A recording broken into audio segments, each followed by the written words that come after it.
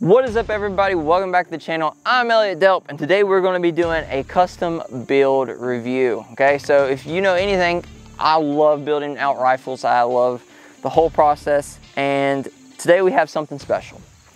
From 801 Weapon Works, we have a Mark 12 clone. It's a little bit modified to do some improvements, and can't wait to tell you about them. So, disclaimer from the very beginning, 801 Weapon Works did send this rifle out. They wanted to support the channel. They wanted to kind of sponsor a video-ish, and so they sent out this rifle. Okay, Unthreaded Customs also did a good job on the rifle. They Cerakoted this thing. OD green, looks beautiful. So big shout out to both 801 Weapon Works and Unthreaded Customs. If you want to check them out, their Instagram links will be linked in the description, as well as if you go to takesomeoneoutdoors.com/links, you can find their contact info there. If you want to reach out to them, if you want to get this exact rifle built, you can just reach out to them and pick it up. You can get it done, and they're awesome to work with. Very good people. So without further ado, let's talk about the rifle. So this is the Mark 12. If you guys are unfamiliar with the Mark 12, that is a kind of military version of a 5.56 sniper rifle. It was used, I don't know if it's currently in rotation, I'm not military, but I wanted a clone of it, or I wanted a look-alike of it. And I've wanted one for a while now. And when 801 Weapon Works reached out to me, I originally told them that's what I wanted. I wanted in 5.56. I wanted to do a video on the channel of a 5.56 Mark 12. And then I got to thinking, and I was like, well, what's the fun in just a normal Mark 12 clone? I mean, it's not a clone correct anyway, so why don't we improve upon it? That's exactly what I did. I got this chambered in a 6mm ARC, because 6mm ARC's new on the market. Hornady's new big round. Shoots further, shoots harder, shoots better than a 5.56. So I was like, let's chamber this thing in it and see how she does. See how she runs, how she performs, and I have no regrets whatsoever about it. This thing's been awesome. Obviously, it's not clone correct, so you don't have to tell me. But this is my ARC 12, haha, because 6mm ARC. So let's talk about the features of it and how much it costs, what this runs you, how this is done, the whole shebang here. So this rifle comes in at about $1,750, so $1,750, all right? That is Cerakoted, that is the rifle built out, that is from 801 Weapon Works. Now, the way 801 Weapon Works works is they price out your build and you go from there. Prices fluctuate, so if you can't get this rifle for exactly $1,700 right now, it's due to the market, due to different cost raising, but at the time this was sent out, that was the spec sheet cost of this rifle. So it's on par with a lot of 6mm ARCs out there. That's right around what you pay for a Stag. That average cost is about $1,700. So let's talk about what you get for $1,700. All right, first, the big green rifle here, you get a Cerakote. The Cerakote option was $200 from Unthreaded Customs. It's beautiful Cerakote, beautiful OD green. This is my first OD green rifle, and I can honestly say I fell in love with it. I've been an FDE person for a long time, and I think this has quite honestly changed my opinion on what's my favorite.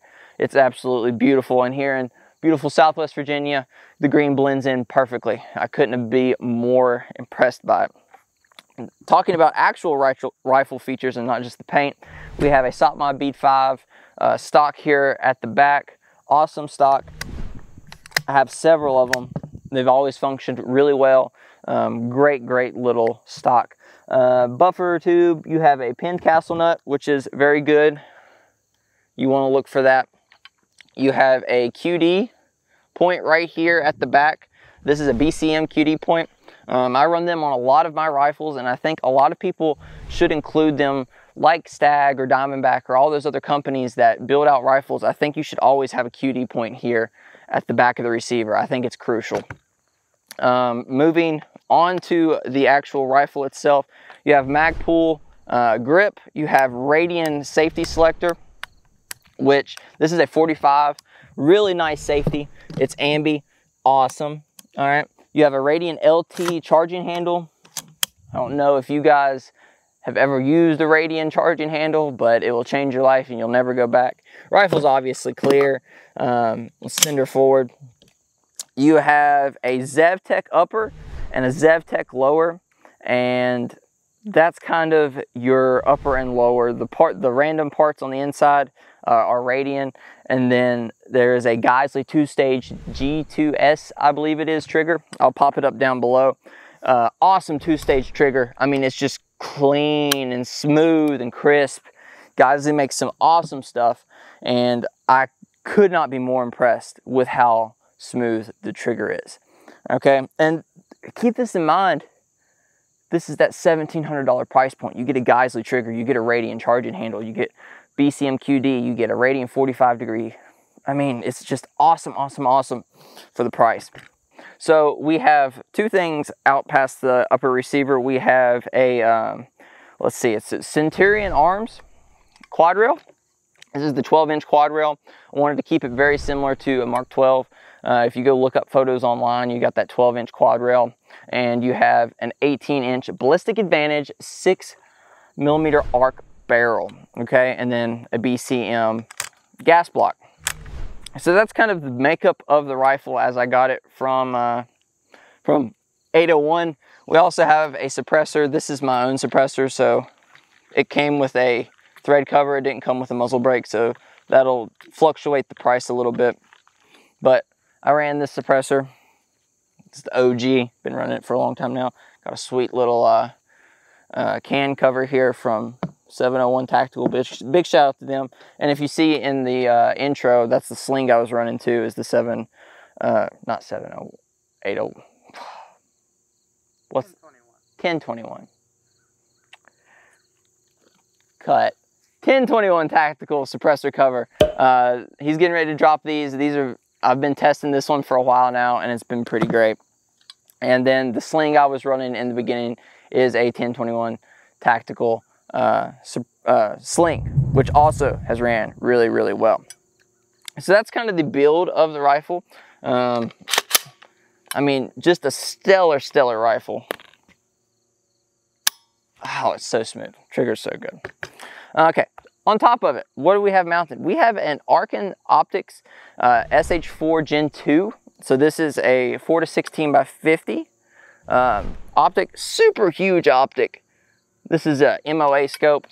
Awesome optic. I haven't had any experience with ARCing before putting it on this rifle, and when I was doing my long range shooting, I was very impressed with how good the reticle looked, especially when you're shooting 500-600 yards.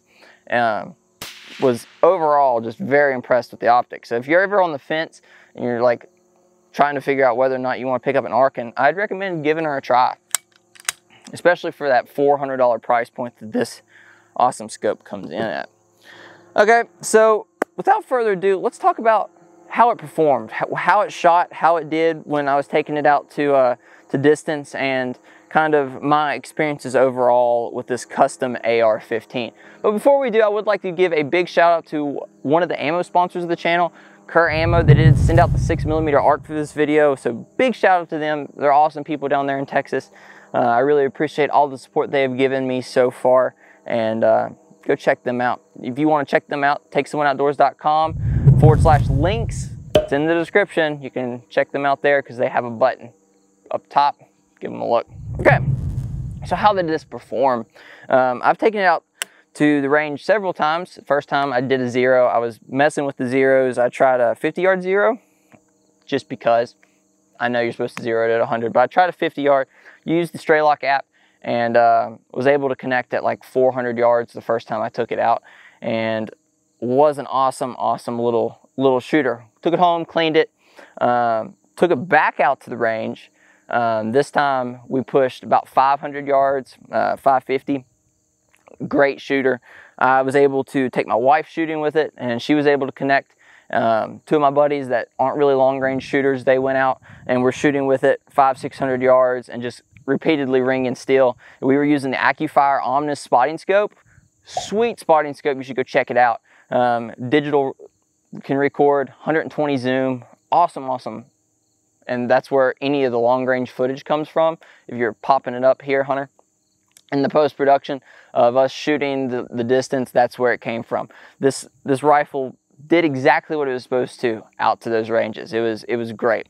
In terms of accuracy or how well it shot, it was MOA, sub-MOA with the Hornady Black. I mean, that's all you can ask for. I mean, it's an AR-15, and they are not known for being super accurate, but the ballistic advantage barrel in this is great. Paired with a Geisley trigger, I mean, you really can't go wrong. I mean, it could probably be more accurate than MOA if I wasn't shooting it. If a professional shooter was behind it, shooting very concise, great groups. But for me, I was able to do MOA, and that's perfectly fine for me shooting out to 500, 600, 700, 800 yards, or at any deer that I deem worthy to shoot at this with. So why would you pick up a Mark 12 inspired build? Because it's awesome. Because why not? There's no real purpose to having a Mark 12 clone lookalike other than it's just something you want in your collection. So that's one of the big reasons I wanted a Mark 12 inspired clone, is because I really like the quad rail. I like the way the quad rail looks. I like having the barrel extend a little bit further, and just how it looks is really the whole purpose of it. You can go get a better rail that's lighter, that's more versatile. But if you have an AR with a lighter rail and it's more versatile, why not change it up a little bit? Get something a little different. Get something nice, useful, and still practical. So I can still do everything with this rifle that I could with a standard like normal AR-15. But the features in this, the reliability of it, it's great. It can be used for hunting, long range shooting. I guess you could use it for practical self-defense at home if you put maybe an LPV on it and didn't have a long swinging suppressor and a bipod. But I mean, that's kind of the general purpose of the rifle. It's just to be a good shooter and to have fun with and to enjoy and to take out. So with all that being said, I think this was an awesome little build. I had a great time shooting it. And I think if you want anything custom done, reach out to 801 Weaponworks. So they, like I said, they handled this whole thing. We went back and forth on what I kind of wanted, and we went over different types of rails and different types of lower receivers and barrels and just everything. And they'll work with you. If you know what type of rifle you want, if you know what kind of purpose you want for the rifle, if you have like a kind of like clone you want to do, like if you want to do kind of a Mark 18 or a Mark 12, they'll work with you on all of that. And they can get it all set up. They can build it for you. They can ship it out to your FFL. And I was very impressed by it and very impressed by the process. So I'd really recommend checking them out. And a big thank you to them for sending out this rifle. So I think that about does it for the video. I hope you guys enjoyed the little Mark 12 clone we have going on here. You'll see more of it if you check me out on Instagram. There you can see all kinds of photos that I've taken, or that my cameraman's taken, that we've used while we are testing this whole thing. And also that's where I post my deals. So if you want to like catch a good deal on a scope, you can check me out on Instagram, do a little swipe up story. That's where you check all that stuff out at. Okay, so I really appreciate you guys for watching. Make sure to hit the like and subscribe button, and I will see you on the next one. As always, take someone outdoors. Peace.